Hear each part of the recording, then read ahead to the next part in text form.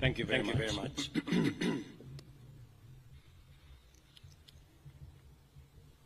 Ladies and gentlemen, welcome to you all as we witness the handover of assets that were corruptly acquired, now being returned to public entities and county governments.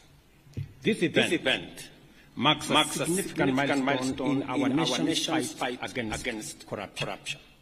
The efforts made and the progress achieved in promoting good governance are undeniable and highly commendable.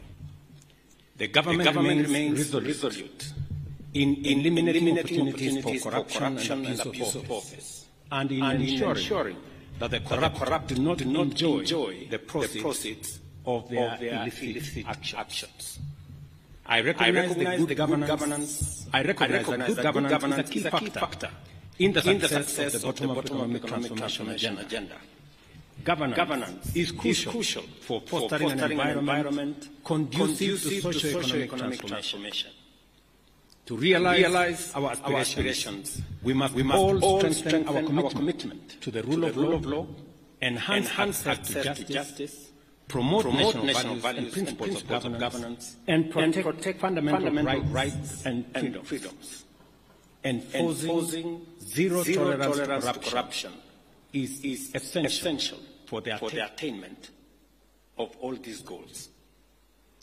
To achieve this, the government is committed to further strengthen our anti-corruption institutional framework. In this regard, the enhanced implementation of the National Ethics and Anti-Corruption Policy, Sessional Paper Number 2 of 2018, is critical. Our aim is to significantly reduce the severity of corruption and the prevalence of unethical practices by providing a comprehensive framework to promote integrity and combat corruption in a sustainable manner.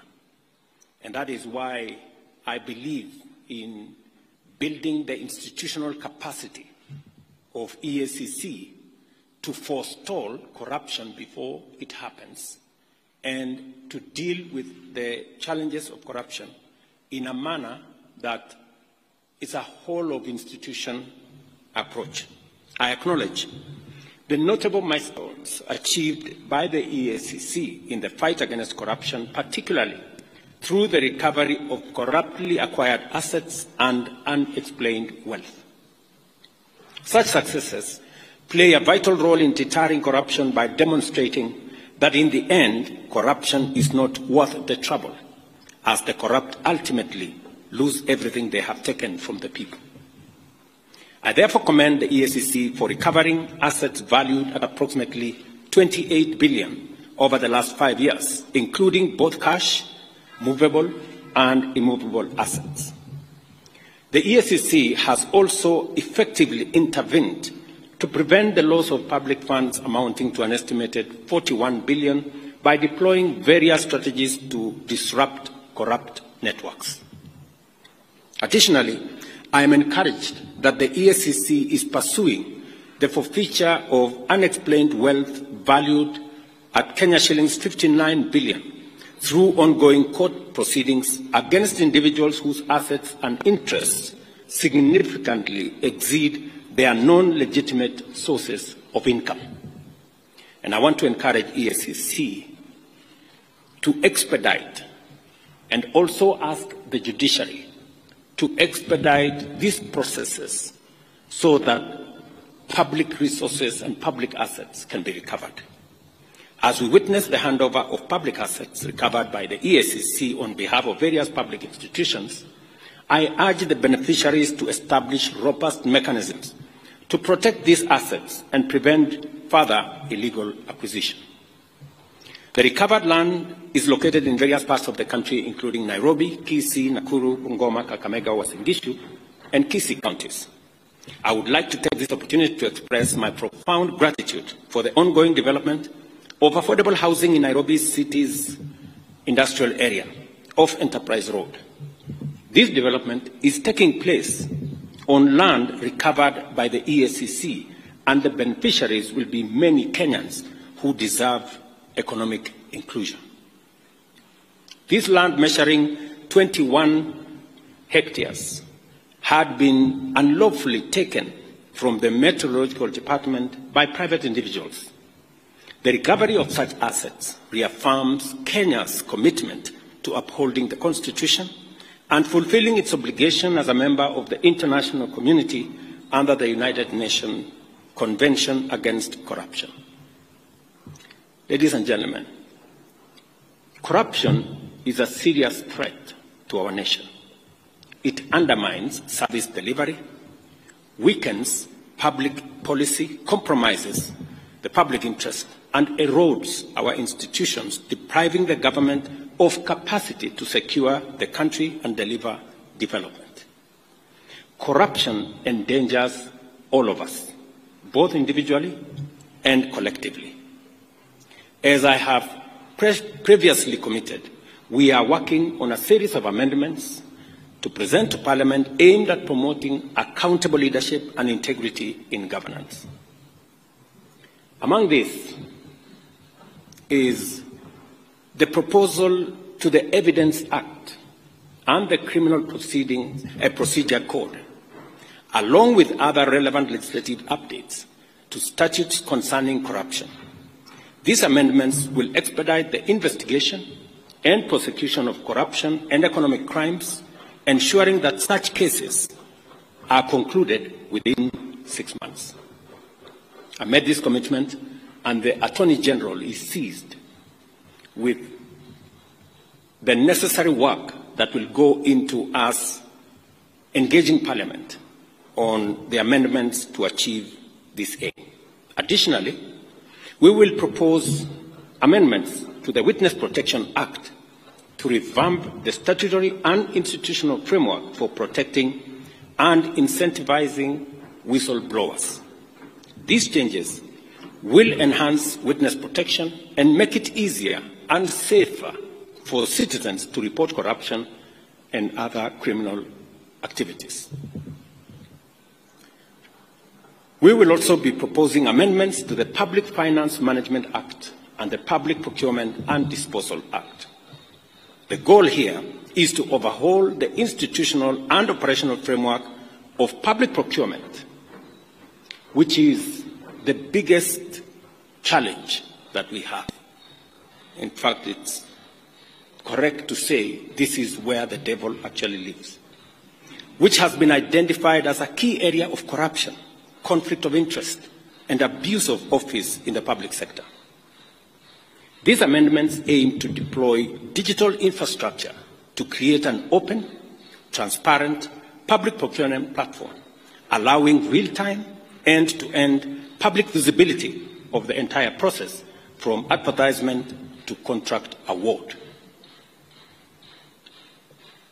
Number 4, I have engaged with parliamentary leadership and urged Parliament to swiftly pass the Conflict of Interest Bill.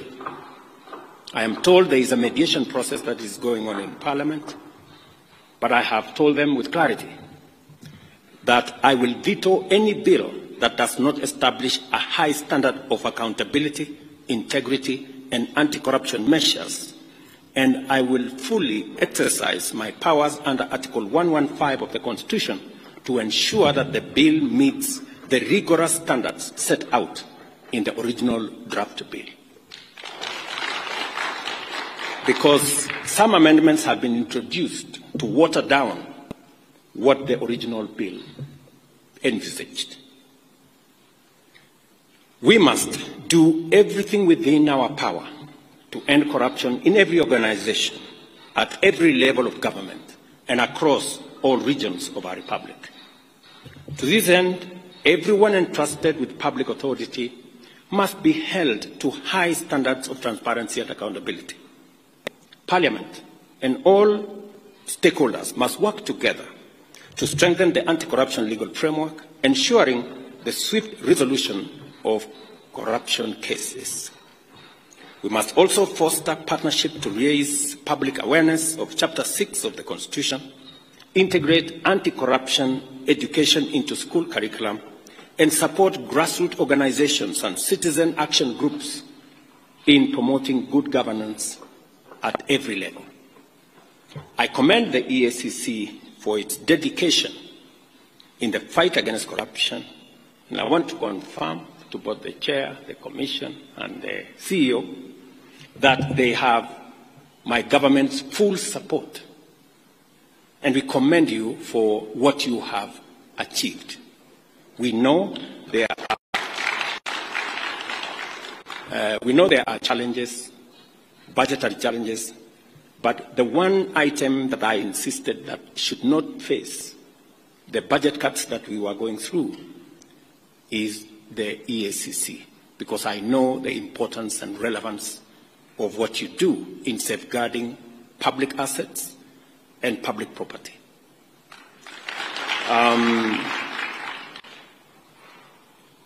On a positive side, the officers that move from EACC to join other government agencies is actually a testimony that you have some of the best, and that is why others come for them.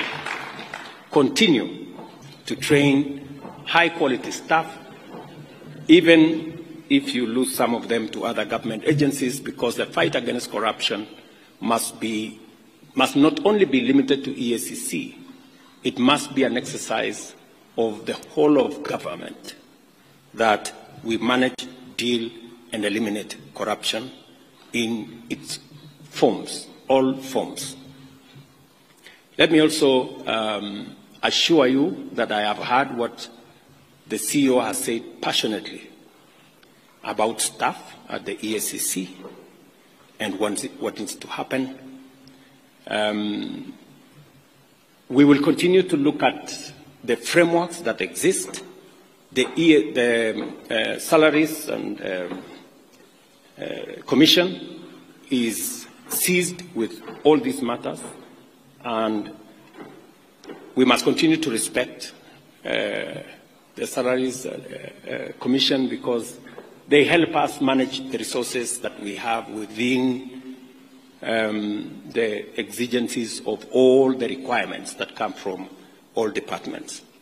But taking into account what the CEO has said and what EACC is doing in protecting public property, I think it is an engagement worth having with the Salaries Commission.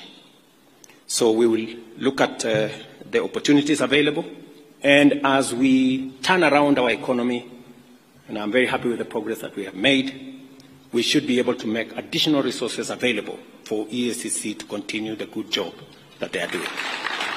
Institutions to execute their mandate. The chairman here will tell you, who was my pastor before he retired, that I have never called him to tell him anything about what he is supposed to do with the corrupt, because I am a great believer that institutions should deal with their issues and manage the mandate that they have, and deal with any matter, anybody, every person in the manner in which the law provides. Because at the bottom of the line is that we are a country of the rule of law, and each and every one of us must subject themselves to the rule of law. Otherwise, if we have different rules for different people, we will end up with the animal farm. And I don't think that is where we want to take our country. And so my ask also of our judiciary is to expedite the corruption cases, and indeed every other matter in court, in a manner that gives the country the opportunity to move forward, to make decisions, to recover what we can recover, and to allow the country to move forward. I know indicated to me the budgetary challenges that they have, and I think it's the case with all our other institutions. And it is a bigger statement as to what we need to do as Kenyans on how to make sure that we use the resources we have in a very prudent manner, and we also find ways and means of ensuring that we have sufficient resources and we account for them. Whatever taxes Kenyans pay, we must account for them so that we can have the opportunity to grow the pie for us to be able to meet all the expenses and all the budgetary allocations that are being requested of us from different institutions. I also wish to say that we should have a whole-of-government approach when we are discussing resources. And we must all be alive to the fact that resources are raised. And so we must all contribute to making sure that we have the requisite resources to be able to meet all the needs and the requirements of all the institutions that support our governance structure and provide the resources for the development of our country. I am very confident that working together between the judiciary, the legislature, and the executive, as we have undertaken, we should be able to move the country pretty fast into the next level.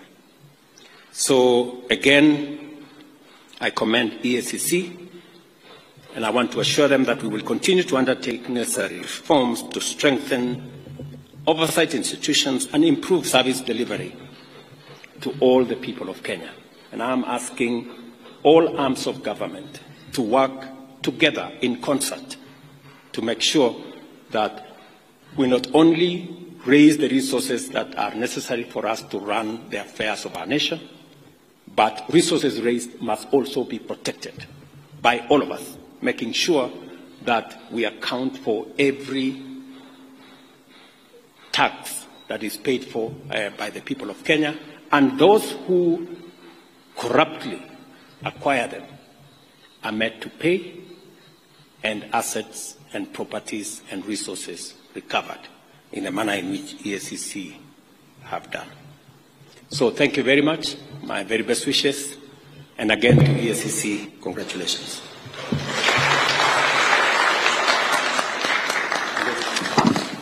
Thank you, Your Excellency. There is a handover of a plaque, and at this point I'll invite the CEO and the Chair to hand over the plaque to His Excellency the President. As mentioned by the CEO, as the patron and a champion in fighting corruption, it is a plaque that is indicative of the support you have given as the President of this great nation. Wonderful. May we take our seats, please? Let's kindly take our seats.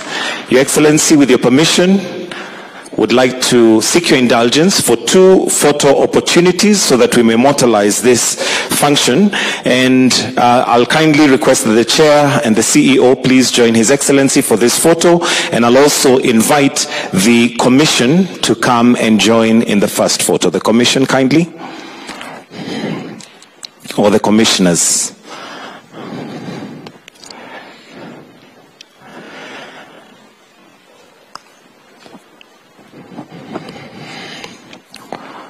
The next photo, we are going to be inviting those that have received some of the assets. We'll call them for this occasion beneficiaries as they hold them in trust.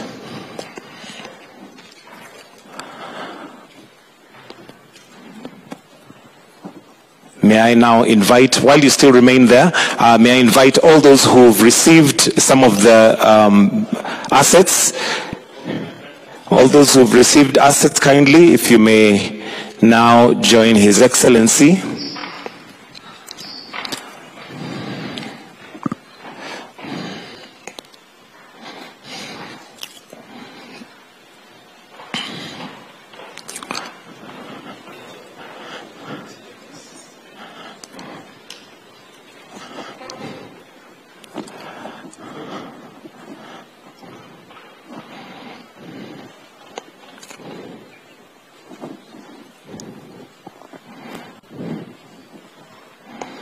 And with that, I'll request that we all retreat except His Excellency, the President. And I'll request that we all be upstanding as we now finish with the national anthem. The national anthem.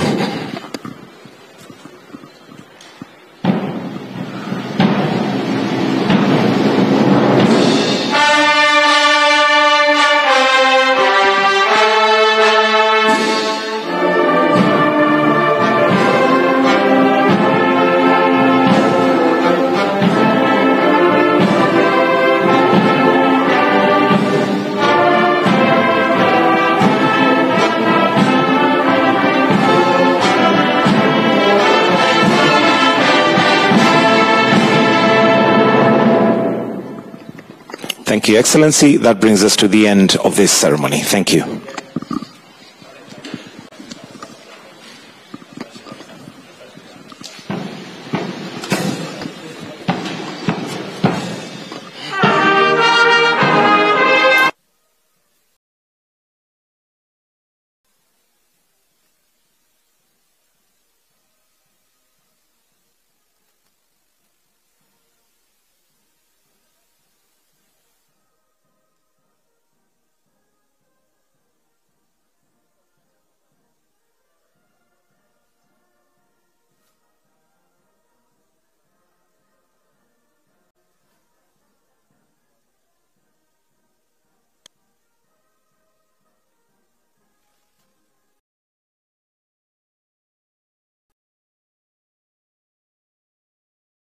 The assets that we are going to be presenting to you today, these are very strategic properties that one wonders